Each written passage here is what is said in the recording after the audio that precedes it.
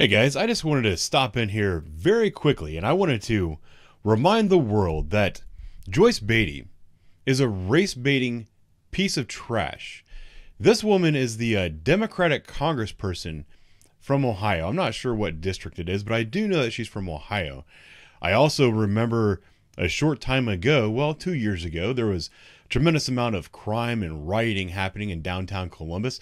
Police officers were trying to effect an arrest on somebody who was being violent and participating in this riotous activity. Miss Beatty took it upon herself to try to slap that police officer. She was rewarded by her efforts for being maced.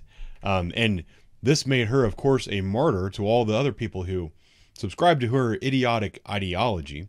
But the reason I'm talking about her today is this statement right here. So there was a shooting in Dallas the other day, and she decided to come out with Nancy Pelosi, who is another brilliant political tactician, and she made this joint statement. She said, on Monday, 3 people in a Korean-owned hair salon in Dallas were gunned down by yet another white supremacy replacement theorist.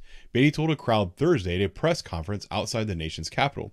So she came out on the steps of the nation's capital to say that the guy who committed this act of violence was a white supremacist, and she blamed this rhetoric on Republicans and said that we need to stand up against them.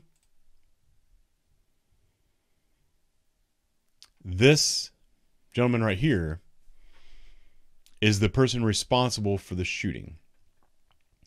Joyce Beatty is a clown. She's a race-baiting piece of garbage.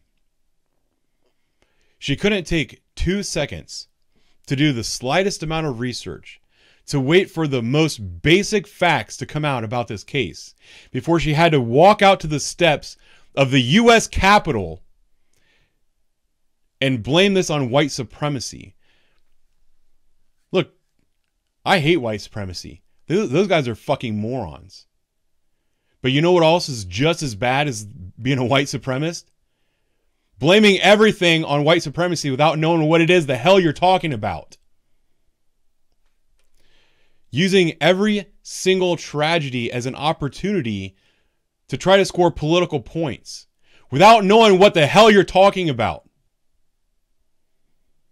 People wonder why our country is so divided.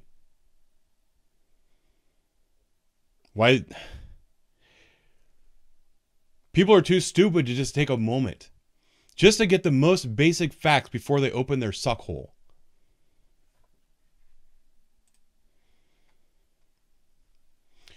Joyce Beatty, you're a piece of trash. You do not deserve a spot in our government.